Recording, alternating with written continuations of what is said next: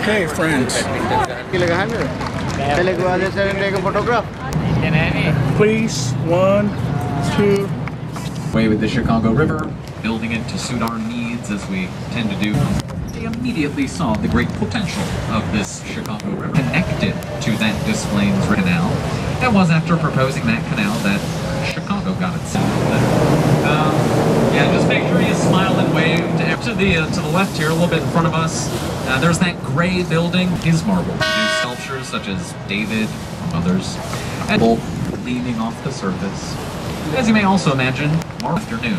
For some reason, those 2 hours don't go off. But every other hour, if you're in the styles of architecture, and reinvent them with your newly found straight out to our right, done by Adrian Smith of Skidmore, Owings, and but now we'll see this Chicago Tribune Tower, flying buttresses at the top that the NBC Tower was paying tribute to. Designed the most beautiful office building in the world. Won $100,000 for their design.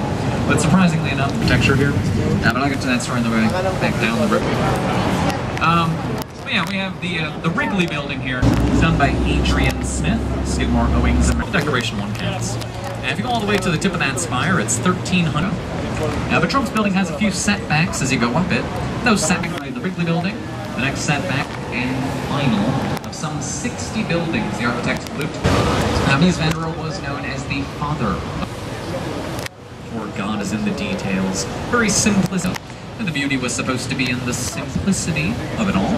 Mr. Bertrand Goldberg would listen to his teacher, but then go next door, known as the Marina City Towers. Bertrand Goldberg's the image of a machine. That building should reflect towers, sort of a more complex appearance to them. Paradise for shut-ins, really. But this is supposed to be Goldberg thought he could provide all the modern amenities of a city within one day. Pretty big construction zone here. But eventually be about how Chicago got its name while we're waiting here.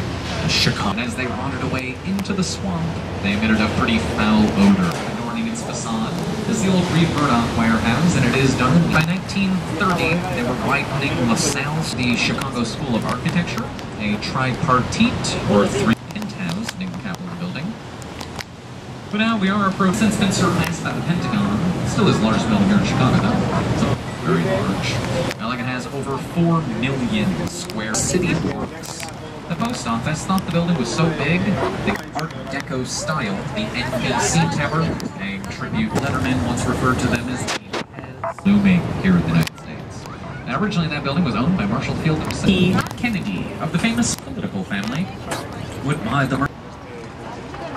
But now we are here at a fairly historic of all the branches of the river. You have the main branch along the riverbanks, where some of the first buildings popped up in the Chicago. It's just kind of historic in our city's sense here. Now, from what I hear, it is still fully functional. Still can go doze. I'm not sure why. Now, but then, there, that's the old Fulton House. It's done by Frank Abbott. Cold storage warehouse. It did not have any of the windows or anything involved with the Fulton House. Was the biggest mistake of his career. And balconies you see in it today. And if you look into those balconies, but now we're approaching the Kinsey Street Bridge here. It just sort of has its back turned towards us, not really paying any attention. Now trying to embrace the river.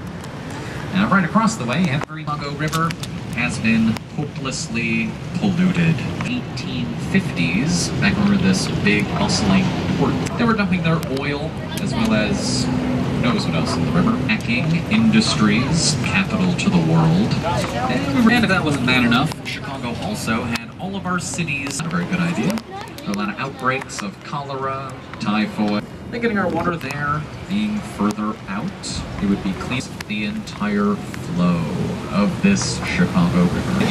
To pull the river the opposite direction. This was a canal. A whole lot of land dredged out that still flows the opposite direction. Our Lewis, or not. Sorry. And actually filed a lawsuit. It was shining down in these waters. It went on its way to St. Louis. Yeah, this isn't really true. The river here lately, it was just like 15 years ago, the environmental to just hazardously polluted now. So even though only a third of it is actually elevated, street bridge. But they actually run all the way down the south branch. All this land for the railways, knowing the railways as your heart desired. And you can put your building in that so as not to interrupt their flow. But then setting your building on top of the concept. It's going to be this Boeing World Head. And there is this smaller tower here, flanked by a shorter one, and a switching station. A bunch of train tracks coming together. Well, you hang it from above. There is a system hanging it, the same idea as a diving board on a much larger scale. Up top there, and turn on the way back down the river. But again, actually hanging that smaller structure, the shin was looming. Original plans, actually, I guess King Tut's tomb was discovered in the 20s, so everyone's going through this big... The first thing to go in their budget were the two giant air rights concept. It looks like an Amtrak train. If you don't get a really good look at Gateway 1, there's no need to worry. Right next to the Butler Brother warehouses. Now, Gateway 1 and 2 were both in 1968, both in this very modern. So Skidmore, Owings, and Merrill decided they would do Gateway 3 out that modern school of architecture. It doesn't fit in either, because the stone cladding. This makes up its own school of architecture called the International School. Then we have this building with large X's on its frame. 2 fitness formula clubs. But now we have the final of the Gateway series of architecture. The curve to the building, referencing the slight bend in the river here. Skidmore, Owings, and Merrill in 1983. No signs of roots whatsoever. I have no idea how that sort of jalopy of a building. Now, this actual post office was the world's largest post office. Especially when traffic picks up. So I usually go to climb past underneath here. The old post office. It is. We approach past underneath here.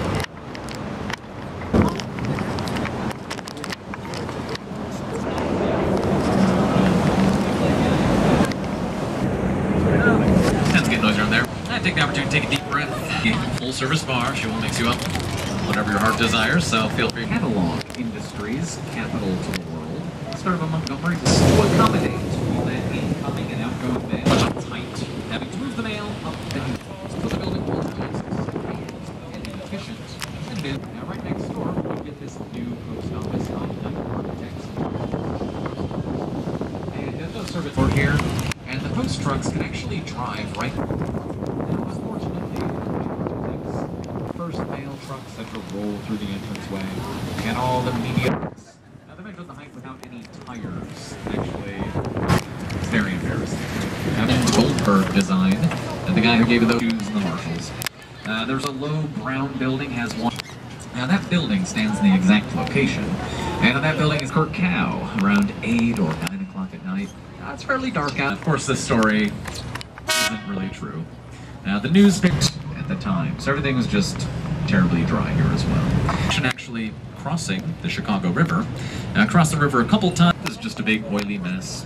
And oil settles on the top of water. And a third of our population homeless. Over 100,000 casualties were at a minimum. Only around a spire on the top of their buildings. Now a triangular section shooting up about 13 stories. And associates, the man I mentioned who seemed to be obsessed with it actually is. So again, free. They put those on a few years back. You could take a step out onto those and public speaking. Now, could you imagine climbing? No safety harnesses whatsoever. Walked up to the building, started climbing. Congo's finest. Yeah, he was arrested for but the Sears Tower is done in a 9-bundled tube, 75 by 75 foot building. It can actually sway an average of like 6 inches in any direction. 2 40-story towers are flanking what used to be the central trade floor of designing 40,000 square feet of uninterrupted. And that trade floor, with all the weight settling and forward. So what they did was very slightly bowed outward, the 2 towers, like just a little straight. It's unique engineering feat there. Boeing World Headquarters, I mentioned, again actually hanging, that's with a V, yes. We do nickname this building Insoul's Throne. It was commissioned by a man of the name Sisson his heyday. Again, the building was commissioned a lot of money, as well as his opera building here. And instead of Console, who went to New York to try her hand at opera, back turned to New York. There's a similar story, building built with its back turned to the downtown office buildings here in Chicago. Place 1923, not nearly as thrilling, except that only a quarter of your building could be this building. But it's it stands on a very historic site. The wigwam was put up. Now the wigwam ago, that was the Republican Honest Abe was nominated. It's known just by its address as 333 West Wackers and Fox Buildings. Now at 333 West Wackers, another post. Shades of green glass, reflecting the green of the river. The big curved vents near the base of the building. On your first beer. Alright. Building and postmodernism paying tribute to its location. Here you have alternating the building, just meant to reflect portholes on a ship. This building is also thought to... It's great. Then right next door, Competitors and Fox also do this build, well, some circular windows along the sides, reflecting portholes on a ship. Why decorate your building? Rivets. It seems like an odd decorating choice. Paying tribute to your surroundings. And Chicago is actually known as counterbalanced, so it goes up and down an essential pivot point. What was known as the Builders Building in the 1920s. It was renovated in the 1980s by Skidmore, Owings and Merrill. Next door we have the LaSalle Wacker Building. This is the 1923 city officials thought Chicagoans into a race of mole people. But they did say the only quarter of your building could rise to its full height. Rest had Now, right next, there was going to be a 90-story building standing there. And in case you're wondering what a Greek temple might look like, if you're originally the R.R. Donnelly building, and the eye turns black, most of the wind there. It's a pretty great view later on. Then a couple doors to just take a small piece of architecture, put it on a broader scale. Building with all columns there surrounding the base. So just another idea in this post. Now, if you look off in front of us, champagne bottle. It was done by the Burnham brothers back in the... They're said to have been missing their champagne bottles. It was originally the car to the ground level. Because coming up off to the right, we do a war memorial outside of Washington, D.C. Originally known as the Jewelers Building in 1926. The 19th for the Jewelers' safety. So that building was actually designed with a car. Well, this safety came into question when I learned that on the Chicago Gangster, Mr. Al, the Jewelers down below, which was renamed DuSable Bridge in honor of that very first. I understand we have this large Lake Michigan, but it's like on Pine Street. But Pine Street ran along the original shore as well as that Illinois-Michigan Canal. Coming up off to our right, we'll have a large triangular building, none other than Harry Week's fine hotel and establishment, I'm sure. It is clad in stone, and it has very narrow windows. Notice each floor plate is uniquely curved and shaped. It's supposed to look like the next. Aqua was done by Jeannie Gang and Associates in 2009. It's the third. Well, mentioning the Chicago flag coming up here. We should. Flag there has 3 white stripes. Now, each white stripe represents a different side of our. Not much of an east side as we have that large lake. 2 of them tragic, 2 triumphant. Now, the 2 tragic ones coming up off to our left. Just on this side of Lakeshore Drive, you have a little... There's some rumors going around they might start up construction. And a foundation, we'll see. What we have to do is dig down to the bedrock. But if that spire does go up, it's supposed to look like a plume of... but they're going to get this effect by rotating each floor about 2 degrees off the floor beneath. 29.4 miles of Chicago shoreline.